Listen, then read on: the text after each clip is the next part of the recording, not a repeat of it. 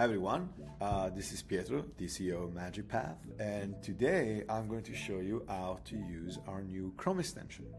So I'm pretty excited about this because as a designer or as somebody that works in product, like if you're a PM, if you're an engineer, most of the time, a lot of your real up-to-date code actually lives in production, right? The Figma file might not be truly representing what's in production.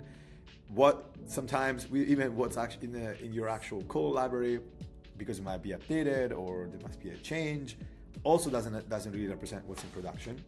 And so today we're introducing a way for you to basically design, prototype, build, vibe code essentially from the web.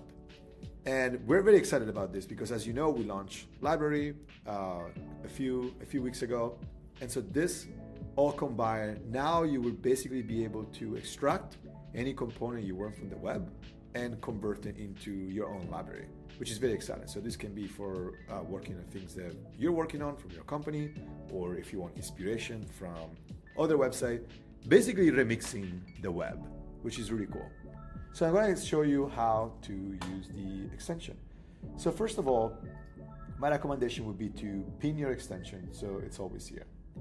So what I'm going to do, I'm going to go to the Google AI Studio, and I'm going to select this element.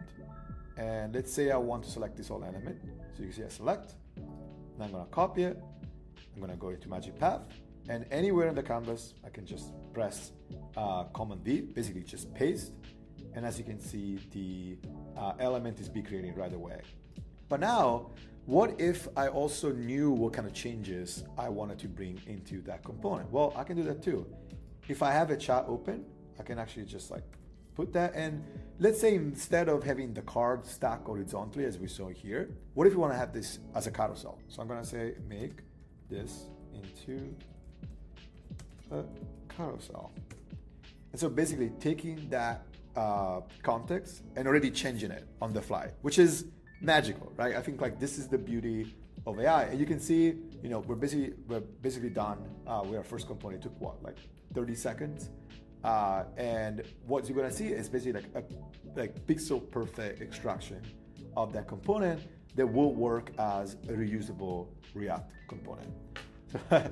Check this out. How cool is that? And then of course, things are like, so responsive. Of course, now there's a bunch of things we could do, right? I could go here and I could just like, ask the AI to make some changes, whatever I want. But we also ship, as you guys know, the best editor for the vibe coding era. So I can actually just go here and say like, oh, actually, I wonder what it would look like with a larger font, or I wonder what those sections would look with a gradient. And what's cool, because those sections are the same section, you only have to do a change once, right? So now you don't have to guess yourself how that thing will look, because you can just make it. So here I'm gonna rotate the gradient over here, and I'm going to just put like a gentle gradient, right?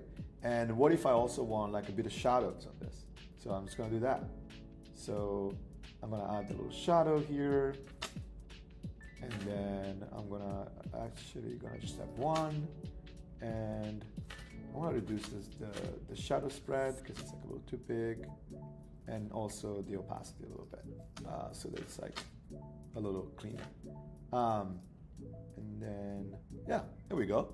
So now I can just save that, and basically what happened here is that it's imported something pixel perfect, and then we edited the way we want it. How cool, right? The other thing too now, it's like this is code that I can use. I can open it to cursor via npm commands, or I can also just basically copy this code, put it to my database. So here, look how amazing it is. We passed it, and then we say, just basically turn into a carousel. But it's amazing because we only had to take that component once, and then we just did that. So this, of course, works for basically every website. You get perfect pixel export. One thing I would recommend, once you extract element, like, there's some limitation, of course. So like, for example, this is a great example with Twitter. I could just go and basically just extract each single element here. Like if I want like the post section, or if I want like sidebar, or maybe if I want like one of those cards and whatever, right? For example, let's just say like, we're trying to select a really big element, right? So what's gonna happen here is actually gonna tell us, hey, look, this is a little too big to export, right? From my usage, this has never been an issue because, if you think about in terms of like componentize your design, basically what you will do, you say, oh, actually, I want the post, right? And then you can copy that. And of course, the other awesome thing, once you have your library here, your component, you can just add that to any library. And so now what I'm gonna do, I'm gonna call this AI Studio plugin, right? So I'm gonna do that. And then once I do that, the AI Studio plugin is here, and I can just like drag that component. And if you look at the code, it's basically just like code that you can just reuse. And of course, now I can do all the cool stuff that we have at MagicPath, like build an home page using this, right? The promo gallery that we just created. So really excited. I think this is awesome. You can also combine multiple copies. So you can say like, oh, make this in the style of this, which is really, really cool. I cannot wait to see what you all make. And I think this is gonna change the web. So use MagicPath and remix the web. Thank you, everyone.